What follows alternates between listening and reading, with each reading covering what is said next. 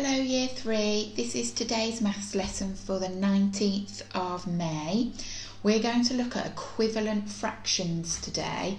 Now equivalent means the same, so we're looking at fractions that might have a different numerator and denominator, but they mean the same thing, they're equal. Okay, so I've got my potato here. I haven't gone bonkers. I'm not about to make my dinner. I'm just using this to show you. So at the moment I've got a whole potato.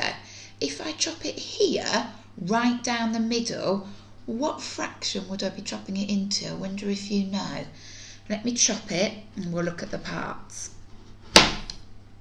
So I've chopped it right down the middle. So I've got two equal parts. That would be my denominator. I've got two equal parts, but this is just one of the equal parts, so we'd call this 1/2. I'm sure you already knew that. So I've chopped my potato, in half. Now what I'm going to do to this half of my potato is I'm going to halve it again. So I'm going to halve the half of the potato. And when I do that, I make an equivalent fraction. I'm going to do the same with the other half now. I'm going to halve the half.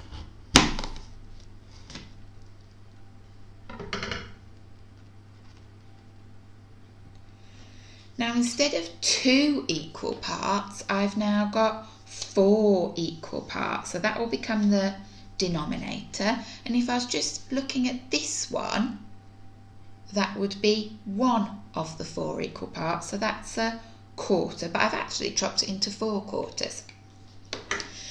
Now, potatoes are good because if I go like this and put these back together, it stays together. That's why I use a potato.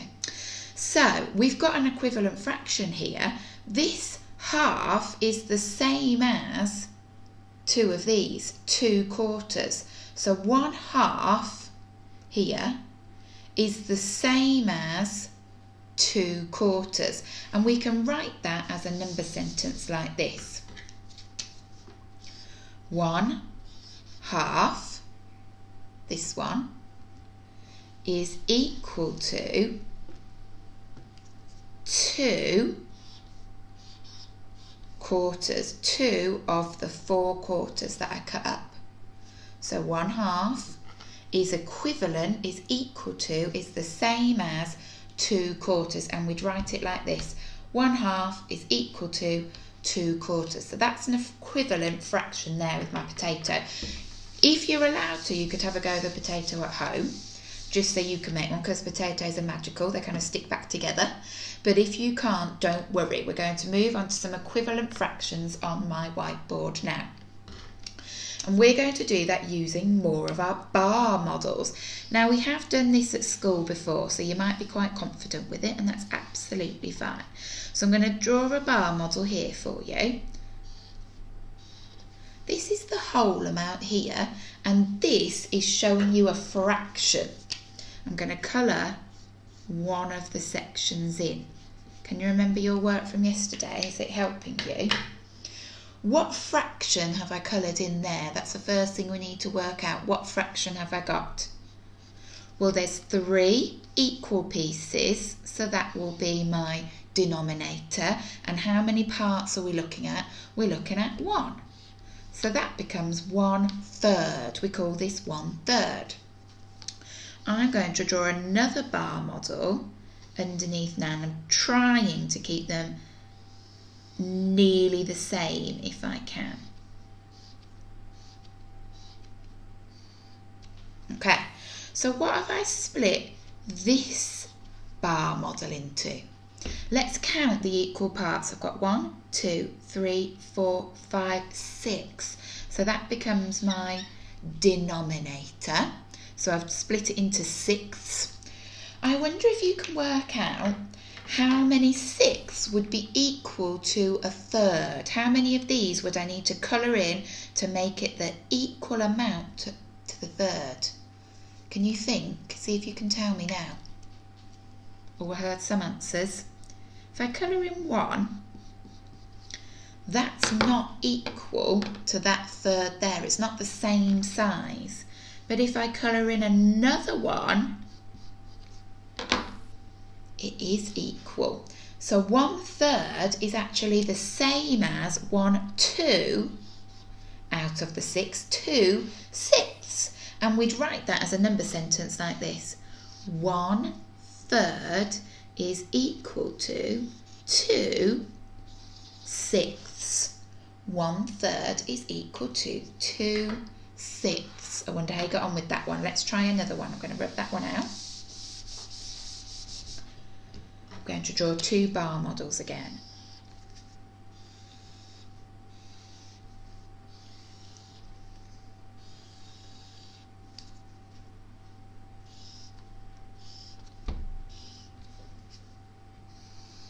Whilst I'm drawing the next one, have a look at this one. Can you work out what I've split my bottom bar into? What fraction would that be? Just while I'm drawing this one.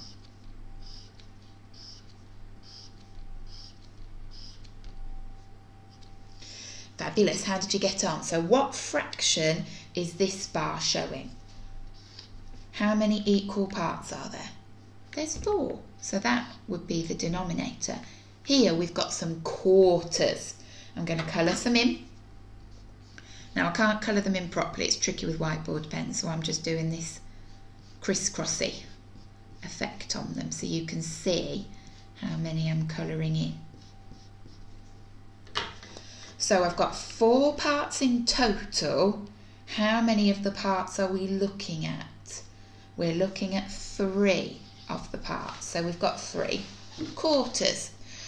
Now have a look at this one.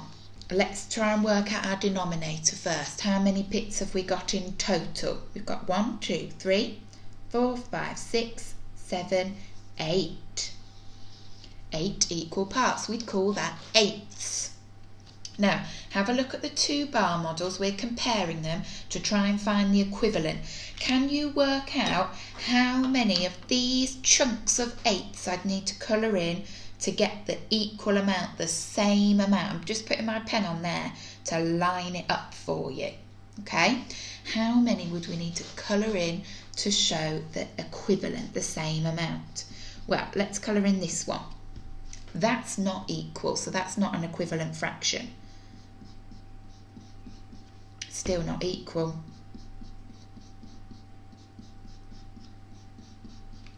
Still not equal. What do we think? How many more?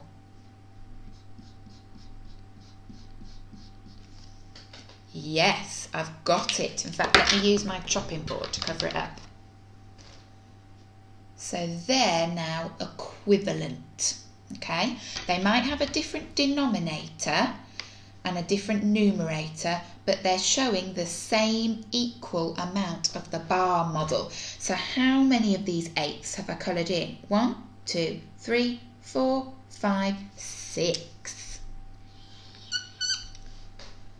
Okay, so they're equivalent, they're equal. How would I write that down? I'd write 3 quarters is equal to, the same as, equivalent to 6 eighths. Brilliant. Right, going to have a go at another one.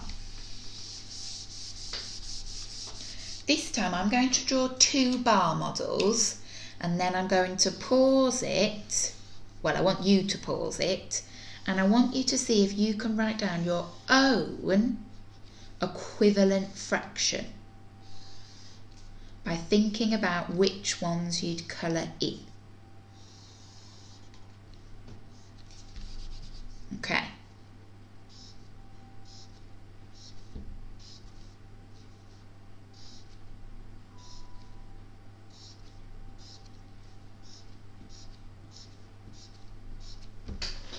Okay, so when I say 3, 2, 1, pause, your job is to work out what fraction this is in the first place. What would your denominator be by looking at the parts that we've got in total? And again for this one, so look at the parts that we've got in total. What would your denominator of your fraction be? Then I want you to think about what equivalent fractions you could find between these two bar models, okay? 3, 2, 1, pause. Right, let's see what you came up with. There's different ones that we could do. So if I colour in this one,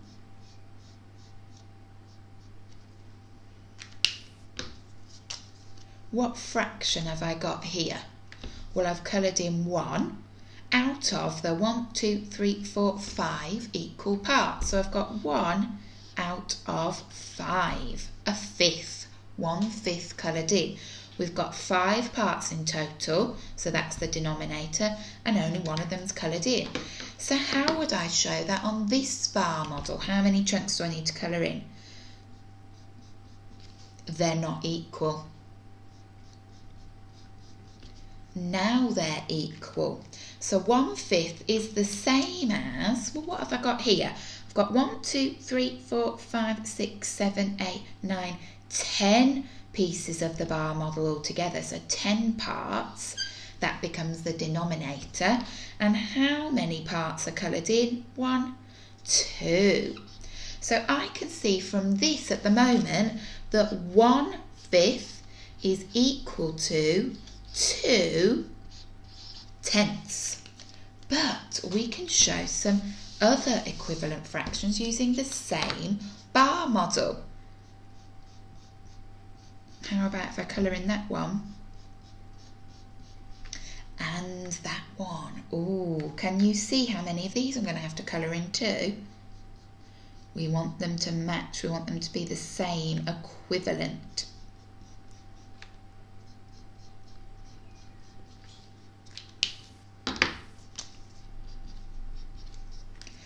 So see if you can work out. I've got 5 chunks all together. What fraction is shown here if 3 of them are coloured in? You got it. 3/5. Then down here we've still got tenths. I haven't changed the total pieces of the bar model that we've got at the bottom, but I have changed how many that I've coloured in. So how many have I coloured in to make it equal, equivalent? 1, 2, 3, 4, 5, 6. So first of all, we found out that 1/5 is equal to, the same as, equivalent to 2 tenths. Now we've found out that 3/5 is the equivalent to, the same as, 6 tenths. Right, to finish off, I'm going to see if you can work out one more equivalent fraction. 3, 2, 1, pause. How did you get on? Let's colour in this one. And this one. I've now made them equivalent. Can we work out another fraction? Do you know what? I didn't need to rub it all out. I could have just rubbed out the numerators, because my denominators haven't changed. I've still got fifths here and I've still got tenths. I've just coloured in a different amount. So let's have a look. This time, instead of 3/5, I coloured in an extra one. So we've got 1, 2, 3, 4/5 is equivalent to 1, 2, 3, 4, 5, 6, 7, 8 tenths. So I can write that one over here too. We're still going to be able to see it, yeah. 4/5 is equivalent to, the same as, 6 tenths. Now I'm just wondering, what would we call it if I coloured in that one and these last 2 tenths? It's all coloured in. What would we call that? You could write that as 5 out of 5 are coloured in. So 5 of your fifths are coloured in. But that's equal to this bar up here, which is our whole. So 5/5 is the same as 1 whole. So this one, denominator hasn't changed. It's still 10 parts in total, but now all of them are coloured in. So you'd say 10 tenths. But again, you can see that's equal to, the same as, 1 whole. Brilliant. Now, there's an activity for you to get going with on My Files. All of the activities are looking at equivalent fractions. Good luck.